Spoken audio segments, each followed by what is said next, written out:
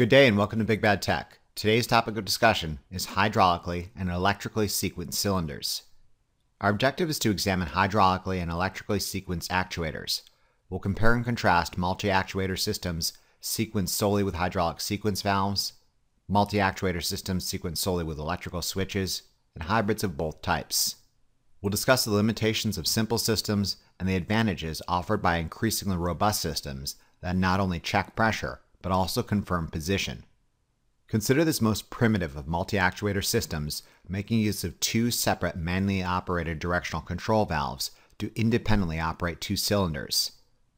If this system's intention was to clamp a workpiece using cylinder 1 and then bend or press it using cylinder 2, an operator would have to be trained on its proper use and dutifully execute the same sequence over and over without fail. First, directional control valve 1 must be placed into the straight-through position, and the clamp cylinder must securely clamp the workpiece. Then, directional control valve 1 must be returned to the closed center to maintain the hold.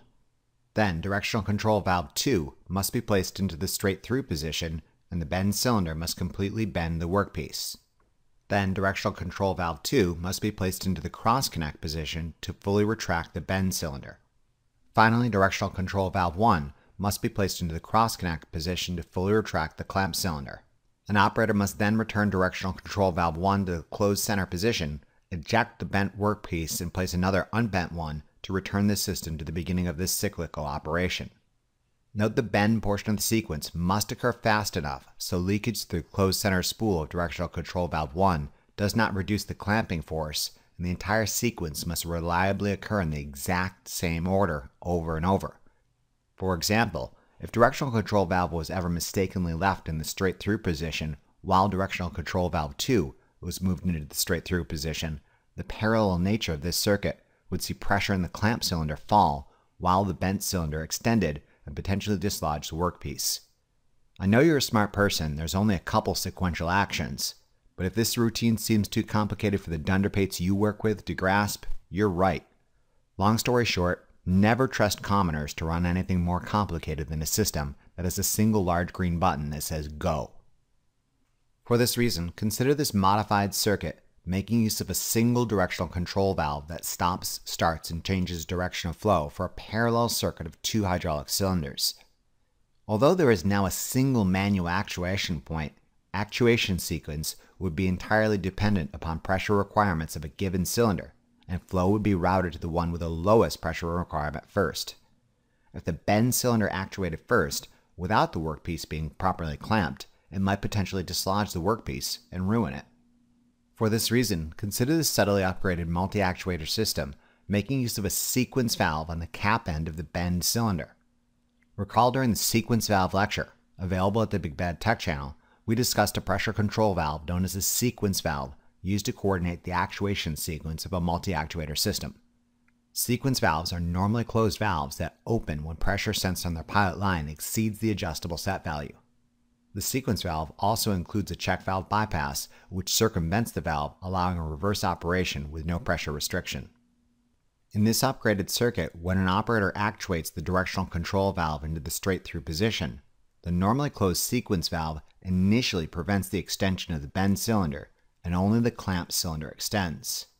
When the clamp cylinder makes contact with the workpiece, pressure rises to that of the set value of the sequence valve.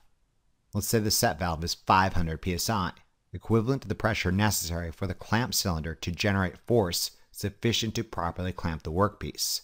When pressure reaches 500 psi, the sequence valve maintains pressure in the primary circuit at 500 psi and opens, allowing the bend cylinder to extend. When the bend cylinder makes contact with a properly clamped workpiece, pressure on the outlet side of the sequence valve rises to the set point, at which time the sequence valve is now considered fully open and pressure continues to rise. When the bend cylinder bottoms out at the limits of travel, or travel is otherwise restricted, pressure rises to that of the main pressure relief valve. Let's say the main pressure relief valve has a set value of 1000 psi. Pressure in both actuators rises to 1000 psi and the bend cylinder bends the object.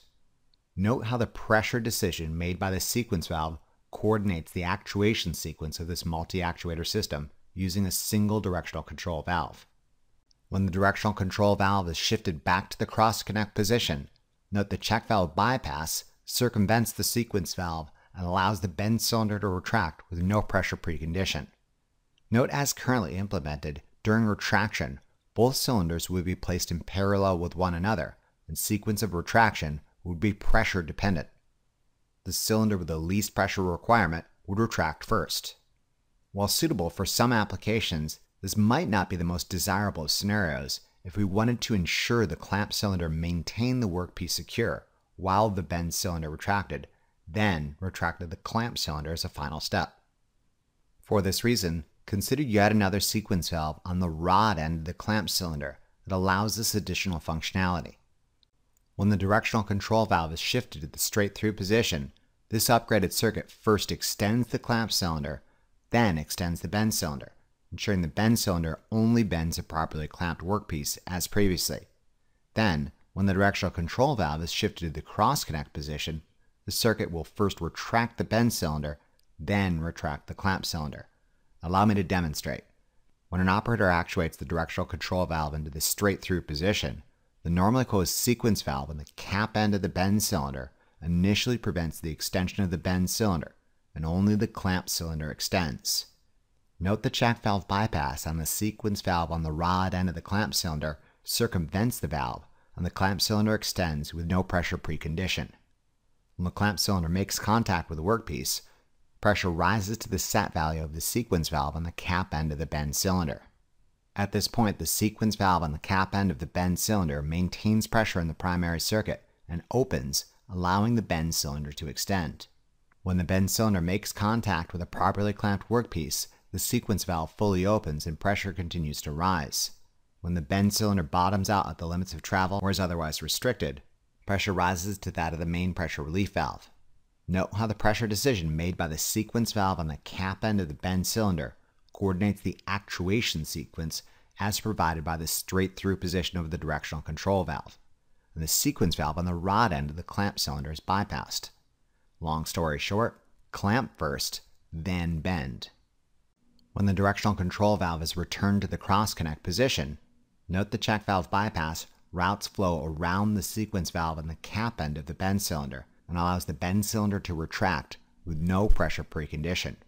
However, the normally closed sequence valve on the rod end of the clamp cylinder initially prevents retraction of the clamp cylinder. Only when the bend cylinder fully retracts does pressure rise to that of the set value of the sequence valve on the rod end of the clamp cylinder. At this point, the sequence valve on the rod end of the clamp cylinder maintains pressure in the primary circuit and opens, allowing the clamp cylinder to retract. Note how the pressure decision made by the sequence valve on the rod end of the clamp cylinder coordinates the actuation sequence as provided by the cross-connect position of the directional control valve, and the sequence valve on the cap end of the bend cylinder is bypassed. Long story short, retract the bend cylinder first, then retract the clamp cylinder. Note as currently implemented, these systems making use of hydraulic sequence valves only make an actuation decision based on pressure only. The system never actually checks if the clamp or bend cylinder have fully extended or retracted or not. This could be problematic if the clamp or bend cylinder ever reached the limits of travel early due to an obstruction, jammed, or had a blocked port. In these sequences, pressure would still rise to that of the sequence valve set value, and the bend or clamp cylinder might actuate prematurely.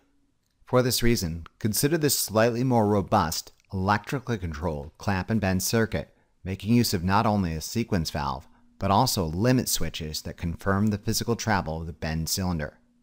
Not only does this system offer similar functionality, the sequence can be initiated at the touch of a button, freeing an operator from the necessity of having to manually shift and then hold a valve in position while the system conducts the desired sequence. The primary hydraulic circuit is paired with a pilot ladder logic diagram that governs its operation. The primary hydraulic circuit is almost the same as our previous hydraulic circuit, making use of a single sequence valve on the cap end of the bend cylinder. Only this time, it includes two limit switches, LS1 and LS2, respectively at the limits of extension and the limits of retraction. Note in the de-energized start state, the bend cylinder is assumed to be fully retracted and is triggering limit switch 2. We should therefore expect limit switch 2 in the ladder logic diagram to be held in its activated opposite state. The first rung of the pilot ladder logic diagram includes a maintain contact normally closed E-stop, a momentary contact normally closed stop push button, a momentary contact normally open start push button, and normally closed limit switch 1, the limit switch at the limits of extension of the bend cylinder, in series with the coil of a control relay, CR1.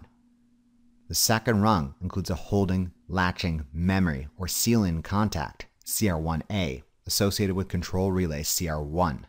Given the normally open start push button intending to initiate operation is momentary in nature, the holding contact established by CR1A frees an operator from the necessity of holding the start push button down. Rung 3 includes a normally open contact, CR1B, associated with control relay CR1 in series with the A solenoid of directional control valve 1.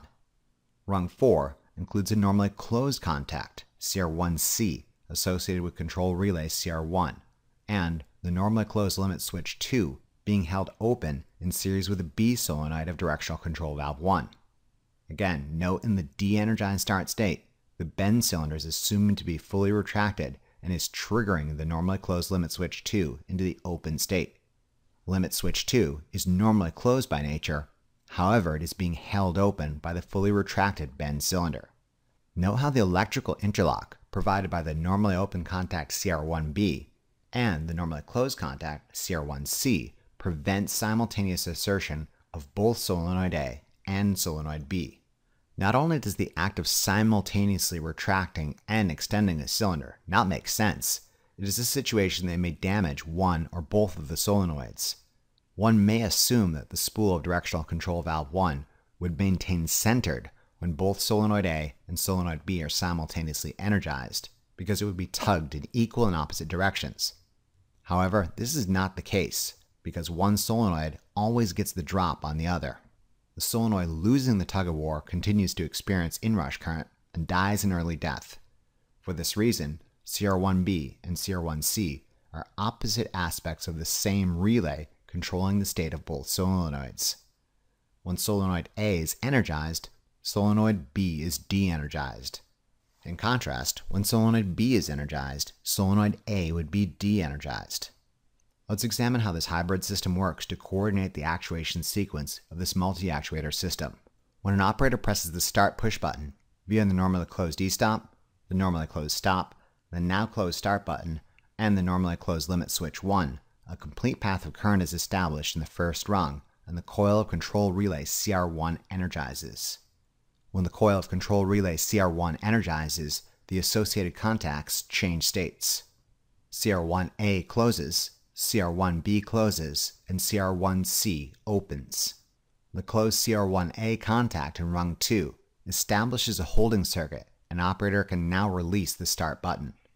The closed CR1B contact energizes solenoid A.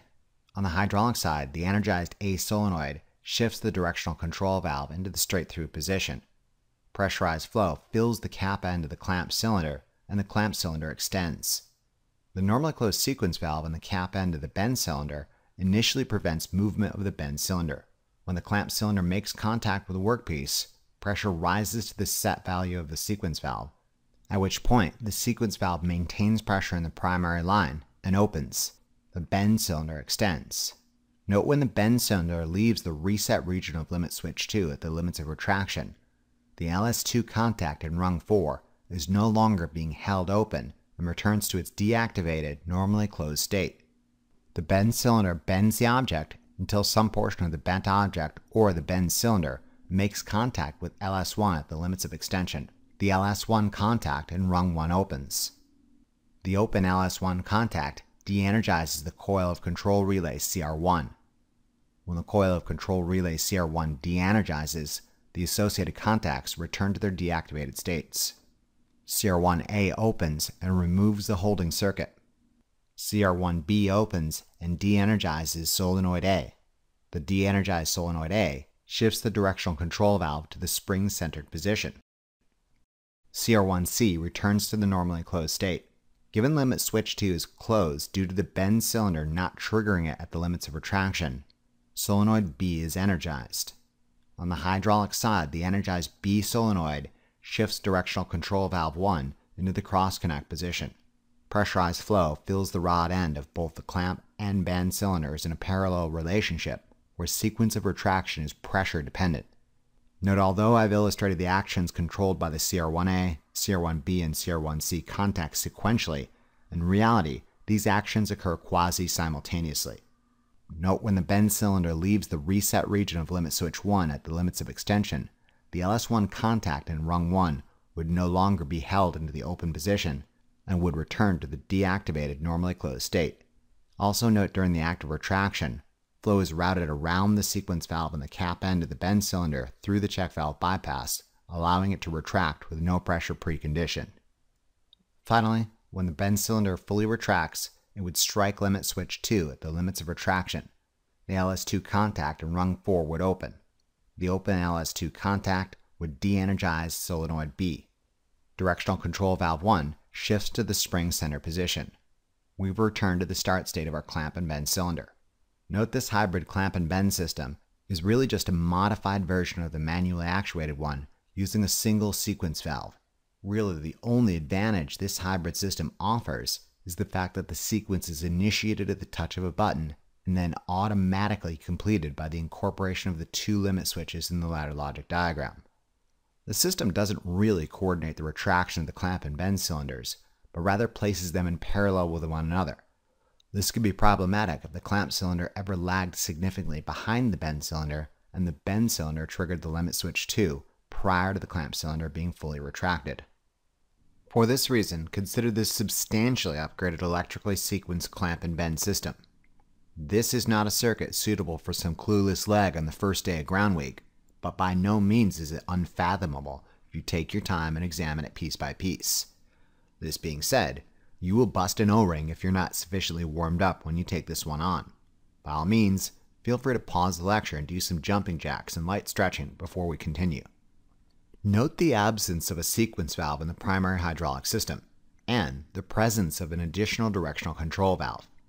As we'll demonstrate, the responsibility of sequencing this multi-actuator system now belongs solely to the ladder logic diagram, using not only a pressure switch, but also limit switches in both the clamp and bend cylinders. Note the de-energized start state of this system assumes both the clamp and bend cylinders are fully retracted. We should therefore expect both limit switch 2, the limit switch at the limits of the clamp cylinder retraction, and limit switch 4, the limit switch at the limits of the bend cylinder retraction, to be held in their activated opposite state.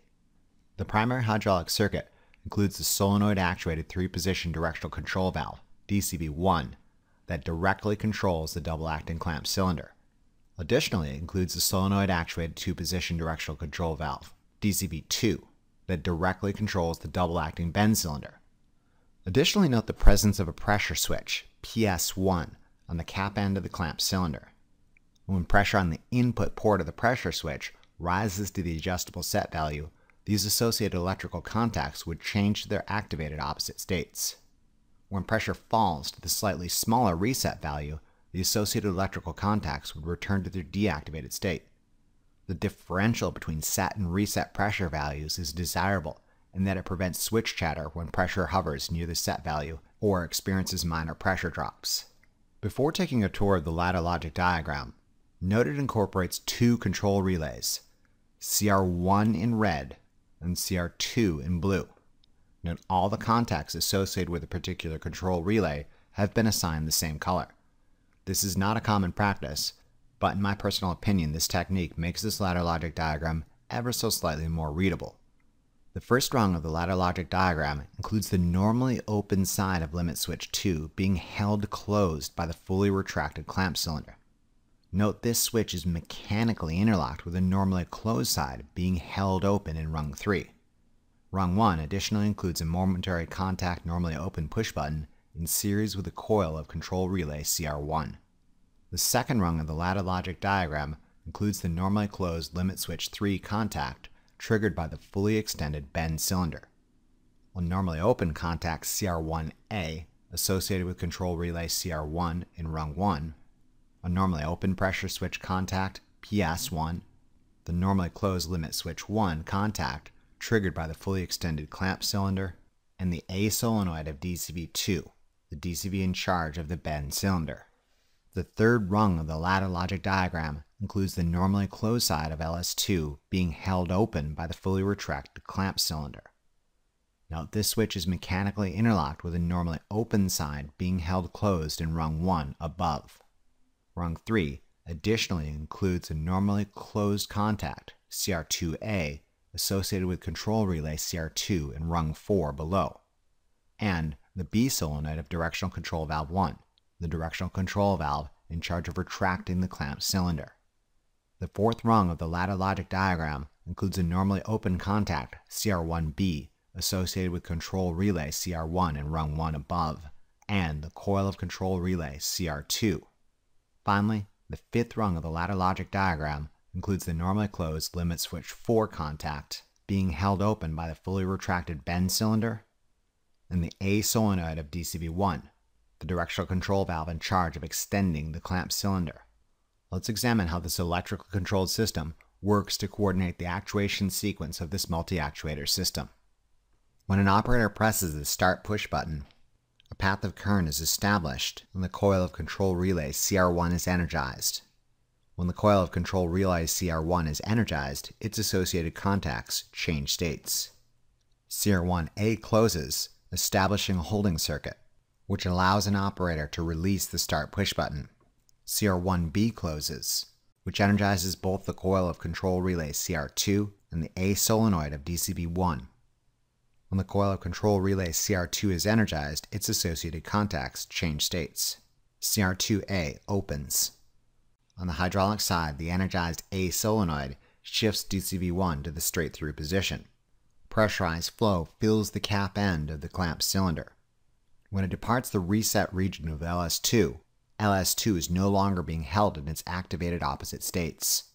The LS2 contact in rung 1 opens, and the mechanically interlocked LS2 contact in rung 3 closes.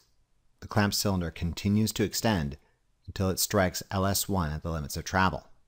Given the travel of the clamp cylinder is now restricted, pressure in the cap end of the clamp cylinder rises to the set value of the pressure switch PS1, at which point the PS1 contact in rung 2 closes.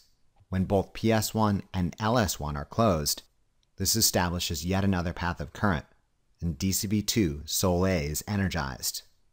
The energized A solenoid of DCV2 shifts DCV2 to the straight-through position, and the bend cylinder extends.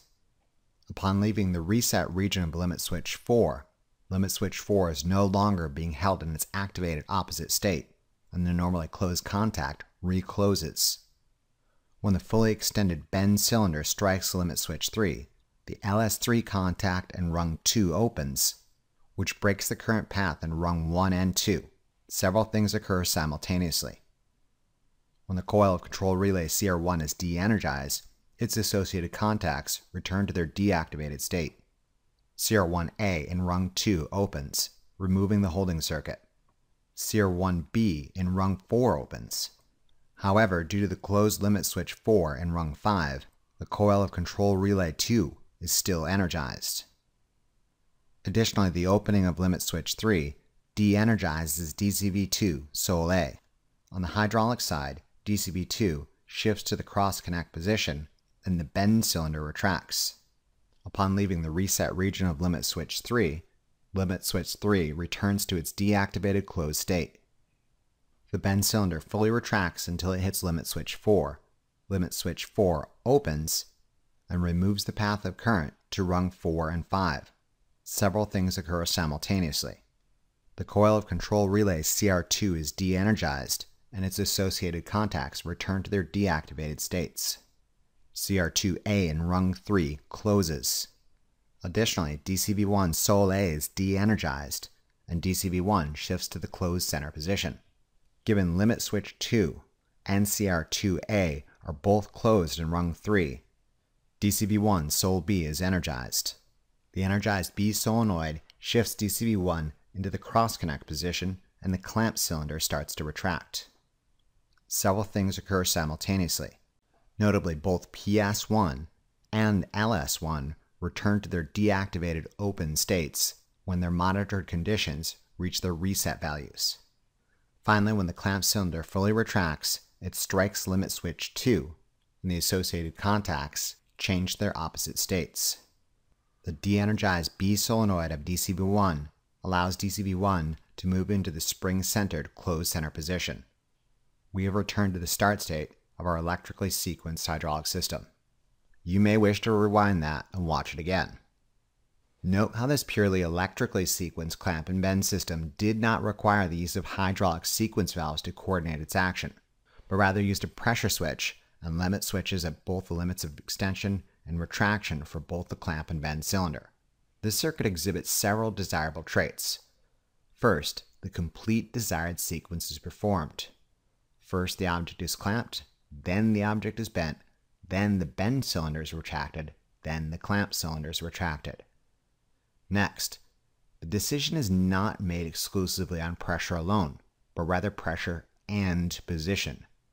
Note the series relationship of the pressure and the limit switch in rung 2. Both sufficient clamping pressure must exist, and the clamp cylinder must be in the correct position for the system to transition to the bend phase.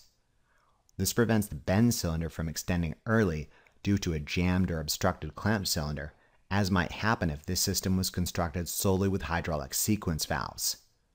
This just goes to show you that there's more than one way to sequence a multi-actuator system, and this alternative method, using only ladder logic, demonstrates notable advantages. Alright, that's about it. In conclusion, we examined several different types of multi-actuator systems and discussed the operational characteristics, advantages, and disadvantages of those coordinated solely by an operator, those coordinated by one or more sequence valves, those being a hybrid of sequence valves and electrical control, and those coordinated solely by electrical control that not only make pressure-based decisions, but also confirm position of both actuators. Remember to review this material as often as you need to really drive it home. Imagine how well lab will go if you know what you're doing. Thank you very much for your attention and interest, and we'll see you again during the next lecture of our series. Remember to tell your Lazy Lab partner about this resource, and be sure to check out the Big Bad Tech channel for additional resources and updates.